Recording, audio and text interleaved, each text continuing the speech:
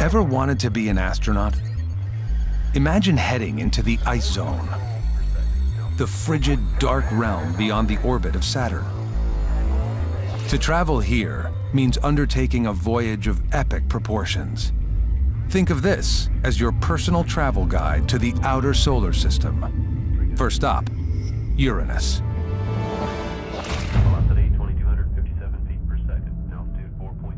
At first glance, the seventh planet from the Sun appears as an unmeasurable ball of green-blue fog.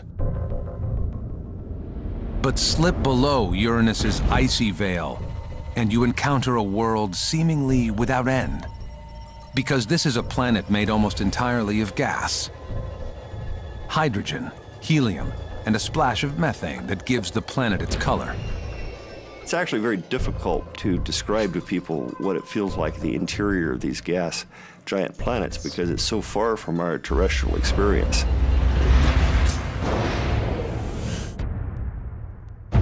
The third largest planet has at least 13 rings. But unlike the broad bands of Saturn, these are thin and dark. No one's quite sure how they formed, but they could be the result of collisions between its small army of at least 27 moons. But Uranus's most striking feature is its lopsided tilt. It's the only planet in the solar system to orbit on its side, resembling a giant bullseye.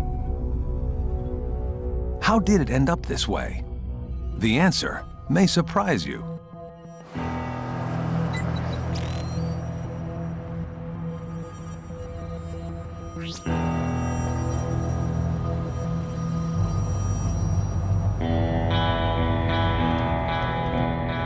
I'm fascinated by Neptune and Uranus because we know so little about these planets. We've only ever had one spacecraft visit them, and it was a very brief flyby. Astronomer Heidi Hamill is driving to the ice giants. Well, about as close as you can get to them on planet Earth.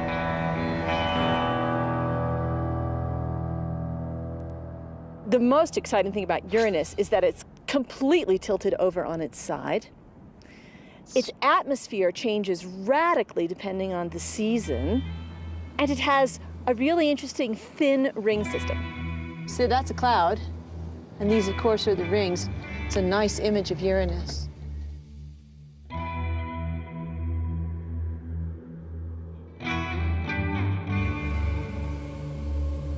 Although separated by 1.6 billion miles, one of the world's highest telescopes is watching the planet spring into life.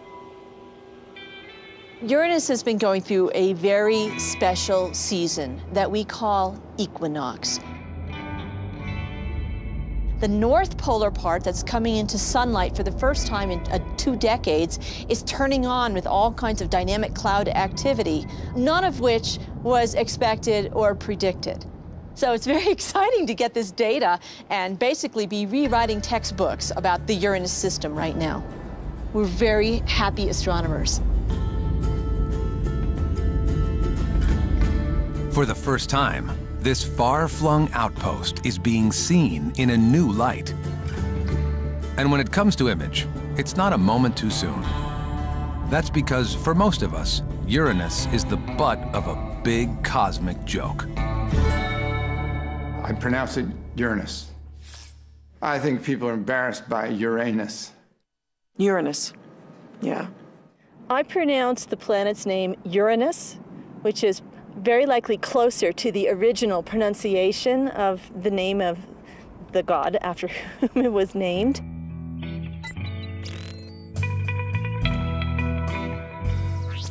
If you think Uranus is a funny name for a planet, then you may prefer its first name, George. Discovered by William Herschel in 1781, he christens his new find Georgium Sidus, after the King of England, George III.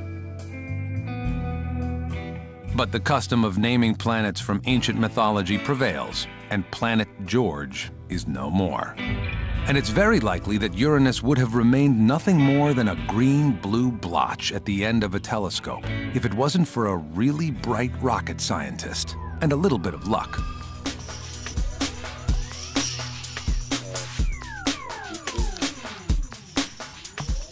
And a lot of people were saying back in the 60s that it would be impossible for us ever to explore those distant planets, too far away. As an intern at the Jet Propulsion Laboratory in California, Gary Flandreau is given the task to investigate a journey to the outer planets.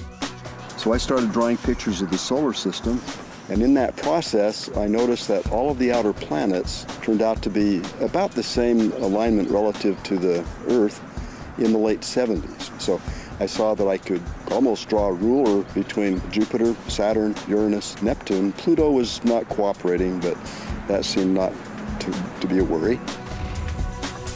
This mathematical sleuth work reveals a rare window where the planets are perfectly aligned for a visit. There's an opportunity every 176 years for a single spacecraft to fly by all 4 giant planets.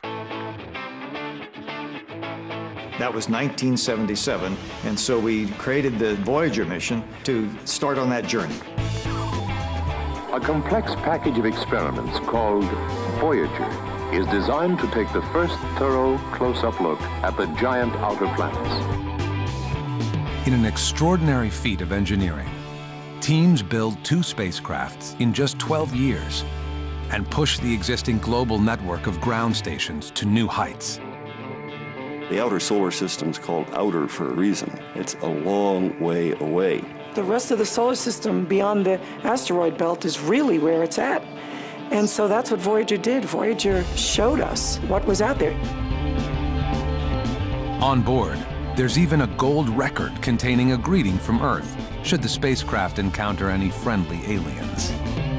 Hello from the children of planet Earth. Bonjour tout le monde. Konnichiwa. O genki desu ka? Hola y saludos a todos. We knew the Voyagers were going to be the first to reach interstellar space, so we felt that this was sort of an announcement from Earth that we were now able to send a message away from our solar system into orbit around the center of our own galaxy. Launched a few weeks apart in 1977, the twin Voyager spacecraft embark on their epic journeys known as the Grand Tour.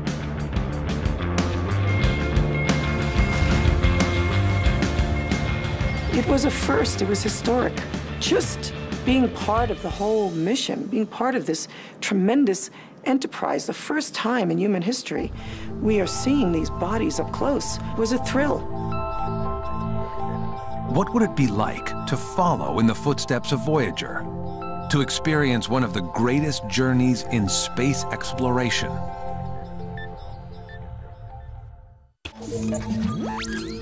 Sending a robot to the ice giants is one thing. Sending humans billions of miles across the vastness of space is something entirely different. Getting to the ice giants is tough.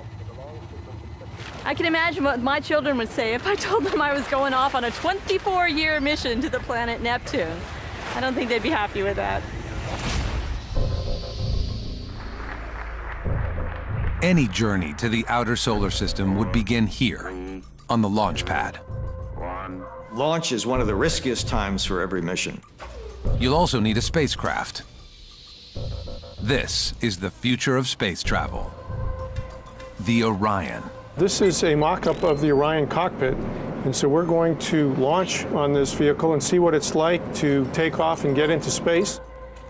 Astronaut Lee Morin is no stranger to space flight. He's logged nearly 300 hours in orbit, and now works on the Orion cockpit design. It's a moment that no one takes for granted. You just sort of hold your breath. 4, 3, 2, 1. Our rocket to the ice giants blasts off. And liftoff. We've just lifted off and we've cleared the tower now. And right now I'd be strapped on my back, nestled in tight, and the G's would be starting to build up on me. But to me, it felt like someone was sitting on your chest. It took me back to being on the playground and having the bully sitting on your chest and beating you up. I mean, that's what it felt like. So you're on your way to Uranus and Neptune, following in the wake of Voyager. It'll take us about 8.5 minutes to get to space. You can see we're getting higher in altitude. The sky is getting darker. But what will a 24-year mission really be like? What will you see? what will you do? And how will you ever survive? Should be coming up on terminal 10 ignition. Planning a vacation to Uranus? Time to study up on what you're about to get into. 63 times larger than the Earth. Here, you'd be lucky to celebrate a single birthday. The planet takes 84 years to make its way around the Sun. Uranus and sister Neptune are known as the ice giants because of their frigid outer atmospheres, supercooled to minus 355 degrees Fahrenheit.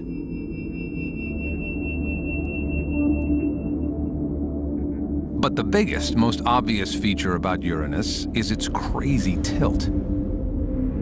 However, it wasn't always this way. The traditional explanation was that while Uranus was forming, it may have been hit by a larger chunk of accreting material than normal and actually knocked it over on its side.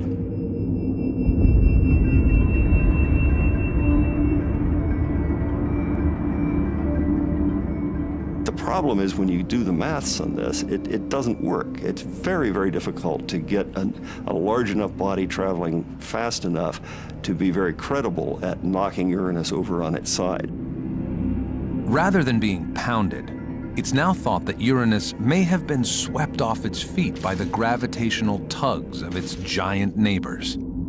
Uranus's tilt actually results from rather complicated interactions with Saturn, Neptune, and Jupiter even. All of these planets do have gravitational effects on one another, and the effects are more subtle than we used to think. And it's dynamics, not a big smack in the face from a large impacting planetesimal. Imagine if Earth were like this, tilted on its side. Equatorial jungles would turn to ice. In summer, the Arctic Circle would evaporate and become a steaming tropical paradise. What would be north? What would be south?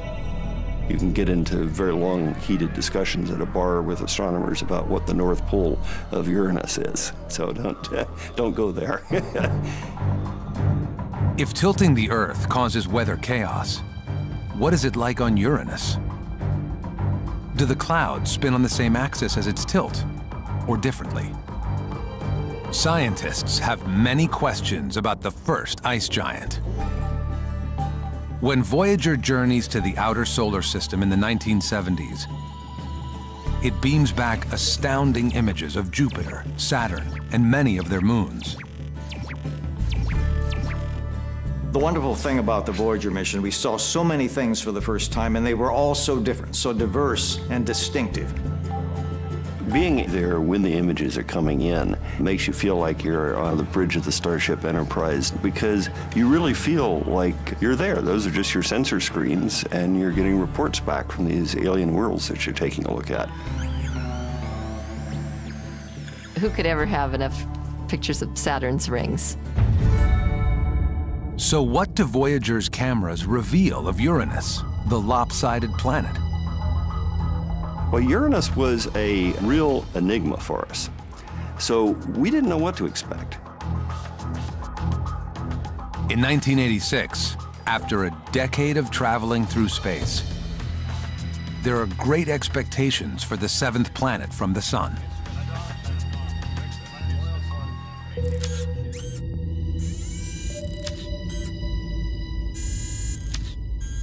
From the Earth, it looked kind of bland, and quite frankly, from Voyager, it looked kind of bland, too. The images of Uranus were a little bit disappointing. It's a very bland planet with very few clouds. Not much going on at Uranus.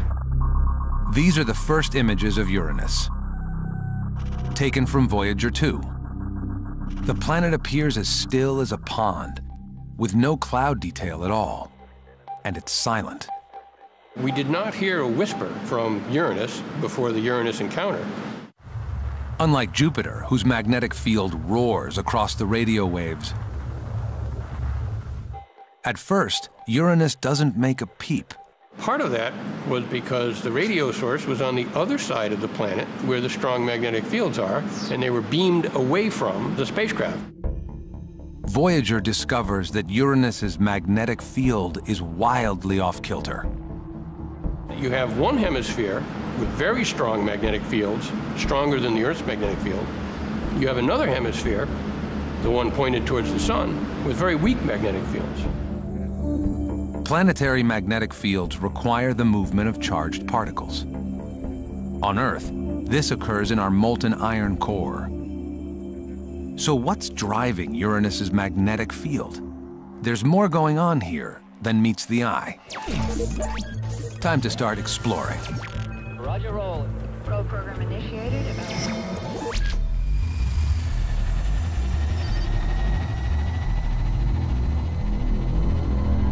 From orbit, Uranus gives little away. But plunge below its placid-looking clouds, and you encounter a world that's anything but. So let's imagine I was riding an atmospheric probe that's being sent down into the planet Uranus. Open your spacecraft window here, and you'll quickly feel where the ice giants get their name. In the upper atmosphere, frozen crystals of methane mix with hydrogen and helium. We might pass some of these towering anvil clouds that we know are there, and as we looked at those, we would look for the lightning, we would listen for the thunder that accompany them. Free-falling here is like descending into a giant green gelato. But the deeper you go, the thicker and hotter the atmosphere. Temperatures heat up to thousands of degrees. Heat left over from when the planet formed. Eventually, the pressure just builds and the gas becomes basically a fluid or a liquid. And there's no real transition, it's just a continuous increase in pressure and density. Keep descending, and you'll soon start to boil in a seemingly bottomless sea, more than 2,000 times deeper than the Pacific Ocean. Somewhere down here, a little more than halfway to the planet's center, Uranus's lopsided magnetic field flutters into life. If you could see down to the surface of the dynamo core where the field is generated, what you might see is parcels of fluid moving about, and they're generally so conductive that those parcels of fluid would drag field lines with them. Why Uranus's magnetic field is generated here and not in the core, no one really knows. No person or robot has ever been down here. If we could get even further, we might get to a core, but we're not sure. Isn't that interesting? We aren't sure if Uranus has a core. Down here, one thing is certain. With a planet load of water and gas on your back, and in temperatures of more than 4,200 degrees Fahrenheit, no life or robot will last long. There'd be no chance of surviving under those conditions. A probe going into the atmosphere would eventually actually evaporate and become part of the atmosphere that it was studying.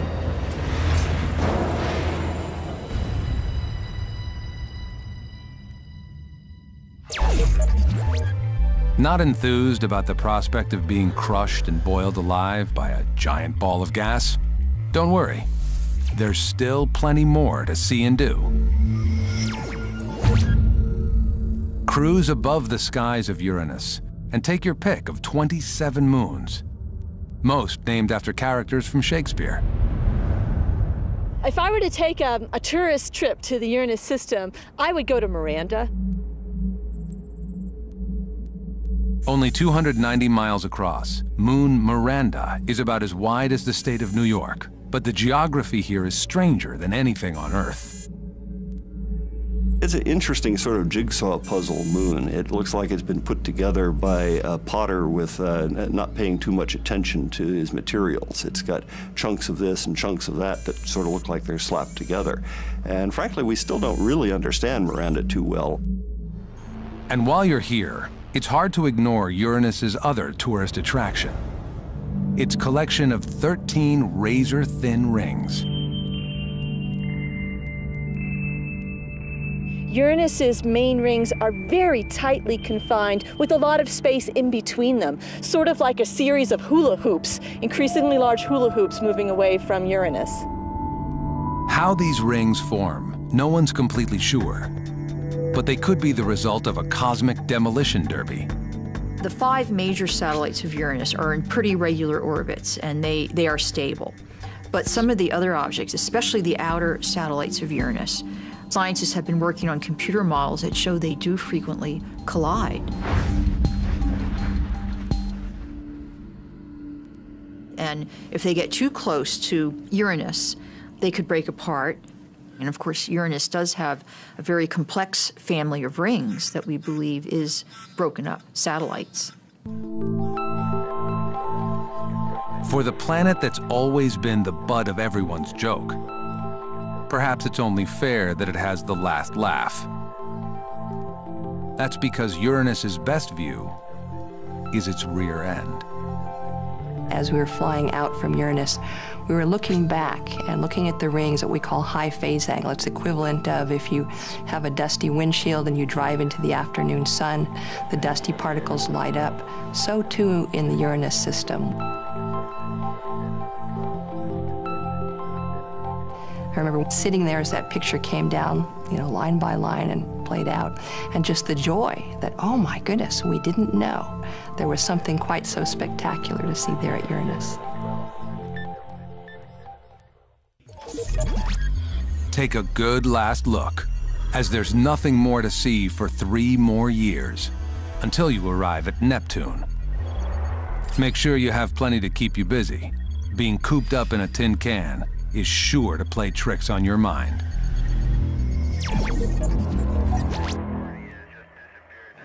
Out in space, separated by such great distances, you need to start thinking about the psychology of the space environment. You're going to be in a close, confined environment with almost no privacy. Death is always going to be just a whole thickness away, and you have to start thinking about how you stop your crews going crazy.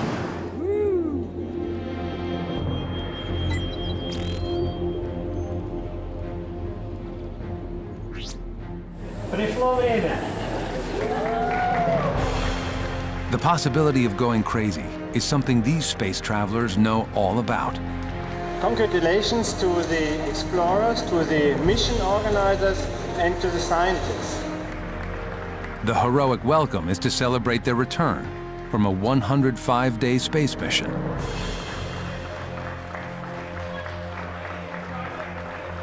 Only thing is, they haven't traveled an inch. The Mars 500 program is a simulation project of a mission to Mars. What we would like to do is to simulate the time delay, the confinement, the psychological and physiological aspects. Sealed away in this Moscow warehouse, the crew lived every day as if they were on a long-haul space flight for real. Watching closely, a team of psychologists and doctors who monitored every aspect of their mental health. It was not always easy to stay in such a confined area for such a long time, so you always felt kind of limited, since the space is just limited. You didn't have the sunlight, you didn't have the nature, so this had quite an impact on the crew. So. The psychological effects from this mission of the mind are still being analyzed. I would say that the 6 crewmates are working well together. Also considering that we have a French guy and a German guy on ESA side, and then 4 Russian guys. They have a very good relationship as far as understood. No one seemed to go crazy on this mission. But on a voyage to the ice giants, if the isolation doesn't make you insane, the menu might. in order to keep us healthy, and we hardly had any fresh fruits or vegetables. We ate this baby food here, which might not be a usual food you have in your usual life, but at least it's kept us healthy, and I didn't even think it tasted too bad. 105 days eating baby food is certainly an achievement. But who is going to do that for 24 years? Moving out from Uranus is its ice sister, Neptune. Another mysterious ball of frigid gas. And out here, there's proof the solar system still has a few incredible tricks up its sleeve. Houston now controlling. Well programmed. On the approach to Neptune, be prepared for a surprise. Because at the end of the solar system is a reminder of home, a second blue planet. Unlike Uranus, Neptune was immediately beautiful, especially when we started to produce color pictures, because it had this blue-green atmosphere and these white clouds floating in the atmosphere. So you couldn't help, at least I couldn't help but be reminded of the Earth. At 30 times the distance of the Earth to the Sun, the star appears not much more than a glimmering point of light. Out here, the days pass quickly, each 16 Earth hours long. But you'll need a thick calendar with around 90,000 days to a Neptunian year. That's 165 Earth years to orbit the Sun. Like its neighbor, Neptune is a giant ball of hydrogen and helium, its color courtesy of a bit of methane. But it's so blue here that some other chemical mixture is at work. In fact, there's something in the clouds of Neptune that is causing its vivid blue color, and we don't know what that is yet. It's one of the mysteries that we're trying to solve by studying Neptune with our telescopes on the ground and in space. There's a little bit less scattering in the atmosphere. There's a deeper methane layer, so even more of the red is absorbed out of the atmosphere. It makes Neptune really a blue planet instead of a green planet. And that's not the only mystery. Something is driving Neptune's wild winds, the fastest in the solar system. And why do Neptune's spots vanish almost as quickly as they appear? Most amazing of all, Moon Triton has a secret that has all the experts wondering. So as we were approaching Neptune and it was getting larger and larger in the TV screens in the Voyager project area, the thing that really got us going very rapidly, we noticed that Neptune had something that Uranus didn't, which was a big spot in its atmosphere. Voyager saw several spots. One of them, the biggest one, we imaginatively called the Great Dark Spot. It kind of was like watching a blob of ink in swirling water. About the size of Earth, the Great Dark Spot is actually a massive hole, a window to the darker clouds below. So it was a swirling storm that cleared out a hole in the clouds, allowing us to see down to deeper layers. It didn't give the appearance of being stable. It sort of gave the appearance that at any moment it could fall apart. And so we weren't all that surprised when, within 5 years, it had disappeared. In 1994, when NASA turned Hubble, its orbiting telescope, towards Neptune, its Great Dark Spot had vanished. So this planet just changes its spots. Leopards don't, but Neptune does. It dramatically changes its spots on timescales of just 5 years. That was a surprise that Neptune changes so quickly. It's a different kind of planet. Since then, other spots have come and gone. No one is sure why, but it could have to do with Neptune's wild equatorial winds.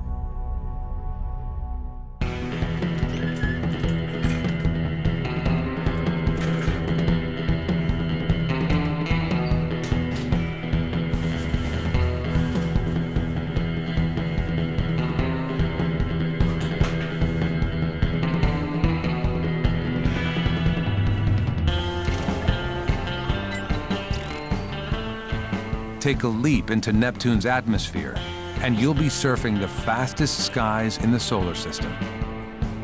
This wind tunnel in Los Angeles is barely a ripple of air compared to Neptune's winds. Because on the last planet in the solar system, winds roar around the equator at nearly twice the speed of sound. What drives the weather is, there's two things. One is the sun, just kind of like the Earth, although the sun is pretty weak at Neptune. And then Neptune has some leftover heat, and the heat comes out as warm gas. When the planets formed, all this material came crashing together, and that crashing together generated heat. And some of that heat is still there, buried down inside Neptune. And when the heat inside Neptune comes out, you get updrafts, and that drives the jet streams, and the whole thing is a big weather machine.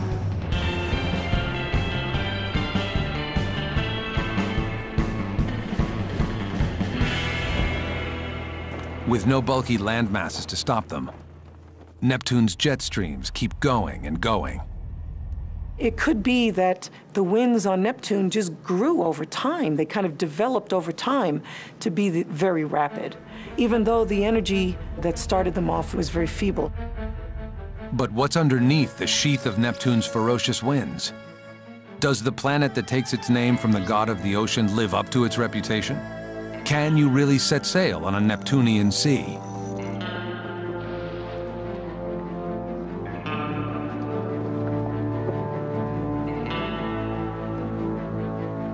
Just about everything about Neptune and its system relates to water in some way. One thing most experts agree on is that Neptune has plenty of water. However, exactly what form it takes is less certain. But it's something almost everyone has an opinion on.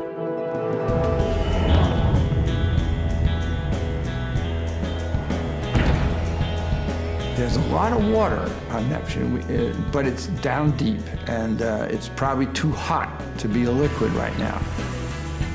Down here, it's like soaking in a planet-sized steam room. Gas is squeezed into a liquid. Not an ocean, but sort of a strange mixture of atmosphere heavily laden with denser and denser liquid materials as the pressure got higher. If there were an ocean on Neptune, it would be very deep inside the planet. It would not be on the outer part of the planet where we could put a spacecraft or a boat like this. On Earth, the combination of heat and water is essential for life to exist. So what are the chances of meeting any locals here? You've got some warmth, you've got hydrocarbons, you've got water. You could well have developed some life form. Somehow I suspect it's not going to be particularly sophisticated, but who knows? Maybe there are big stingrays swimming around deep in the ocean.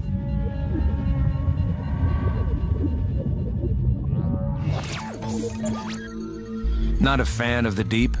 Don't worry. Like its icy neighbor, there's plenty more to see and do without getting your spacesuit wet. Those of us who are interested in rings got teased mercilessly as we were on approach to Neptune, because it wasn't clear Neptune had rings per se. They were just impartial arcs, is what the mindset was. That was our idea. And then finally, when we got there, we did find Neptune had diffuse rings, complete rings, but also these rather opaque ring arcs. Neptune's rings may not be the prettiest in the solar system, but they're still worth a snapshot or two. Neptune's rings are clumpy. There are sections that are very bright and sections that are very thin. These particles are very dark. They might be water ice mixed with some organics, or maybe just organic material. They only reflect a few % of the sunlight that they receive, so very, very dark, very different from Saturn's bright, icy rings. It's thought these gangly ring arcs are kept in check by the gravity of tiny satellites, known as shepherd moons. This was something, in fact, I was personally involved in trying to understand how the arcs were there. And we found that they were being anchored by one of the moons that in fact Voyager had found in the ring region. As a ring scientist, I'd be very interested in collecting some souvenir ring particles, and so I'd probably try and, get a space-worthy jet ski equivalent and then go to explore the rings of Neptune. Neptune's ring arcs are one of a kind in the solar system. But the real showstopper here is Neptune's moon, Triton.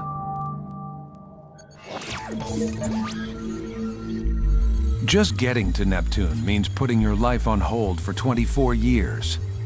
That's a lot of in-flight movies. But what if you could literally put your life on ice? Suspended animation has long been a favorite topic of science fiction.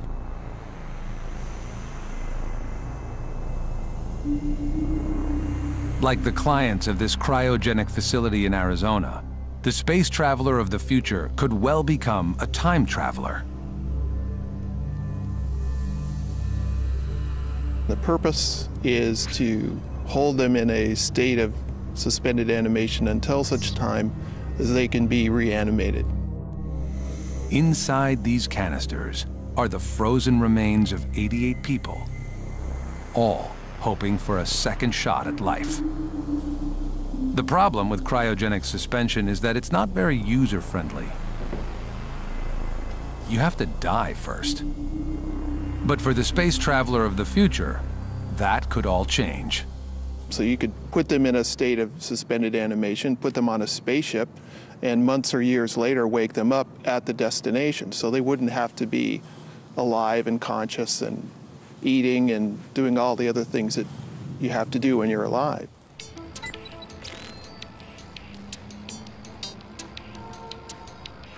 Already, scientists are working on ways to slow down metabolism. About 2 hours after we have injected the AMP, and the mice now are in deep hypothermic state.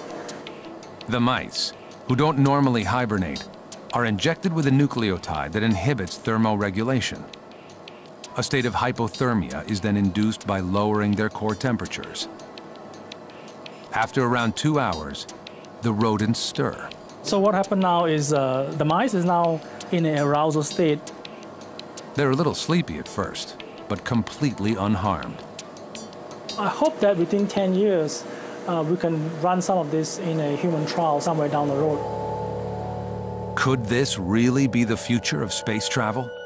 If we're to undertake the incredible journeys to planets like Neptune, suspended animation may be the only practical solution.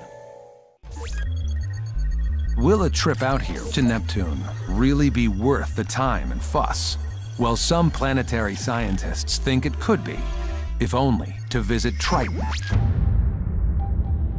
Well, I remember the night we flew over Triton. We stayed up all night because I think the flyby happened early in the morning, and it was just so unusual. Oh boy. Triton is an extremely complex moon that we understand only in part. The largest of Neptune's 13 known moons, Triton is covered in a thin layer of ice. Its surface rippled and textured with features seen nowhere else. Triton has pits on part of its surface that's called the cantaloupe terrain because it looks a lot like the surface of a cantaloupe. The other interesting thing about Triton is that it has a violent past.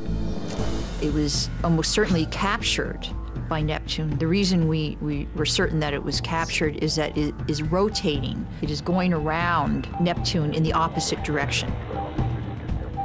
And hiding in these fuzzy pixels is Triton's biggest party trick of all. Voyager's camera captures geysers that shoot high into the air. It was found that there were jets coming off the polar cap of Triton, and these things were going some 15 kilometers or 10 miles into the air and then taking a 90-degree turn as they hit a prevailing jet in this very, very thin atmosphere.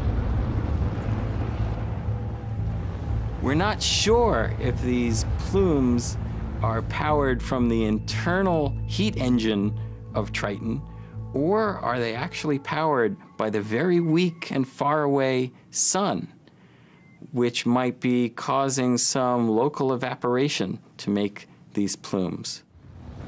These are Triton's ice volcanoes that purge an inky cocktail onto the gleaming surface. When we see black stuff in the outer solar system, we think organic material. Organic does not mean life or plants. Organic in our talk means carbon bearing. These are the building blocks of life. So we think that that dark material may be prebiotic chemistry going on. Not life itself, but the precursor to life. So here we find even our last port of call, Triton, you know, cold, cold, cold body, and yet there is this activity going on. So, you finally made it to the outer solar system, following the epic journey of Voyager 2. After 12 years of traveling, what do you do on a short stop before turning around and heading back home? Well, if I were going to the outer solar system, going to Uranus, I think first of all I'd want to orbit Uranus a couple times just to take in those rings, because I think that, you know, rings are one of the most beautiful sights in the solar system. I'd go picnicking on Triton, and I'd make sure that I took some really warm clothes with me and some binoculars, because sitting on Triton and looking at this beautiful blue Neptune hanging up there would be quite a trip, actually. And then I'm sure I would sit waiting for Old Faithful to go off, however long that was going to take. By looking at the other planets in our solar system, we can learn about planetary systems. And I think that Uranus and Neptune have stories to tell us if we can only hear their stories. They are the ice giants of the solar system. Two fathomless worlds, impossibly remote and unimaginably hostile. Uranus, the planet with the funny name, but with hidden beauty. And Neptune, a seemingly watery world with a spouting moon. It's unlikely humans will venture out here anytime soon. Until we do, who knows what other secrets await discovery in the ice. That's the beauty of traveling the solar system. It's full of surprises.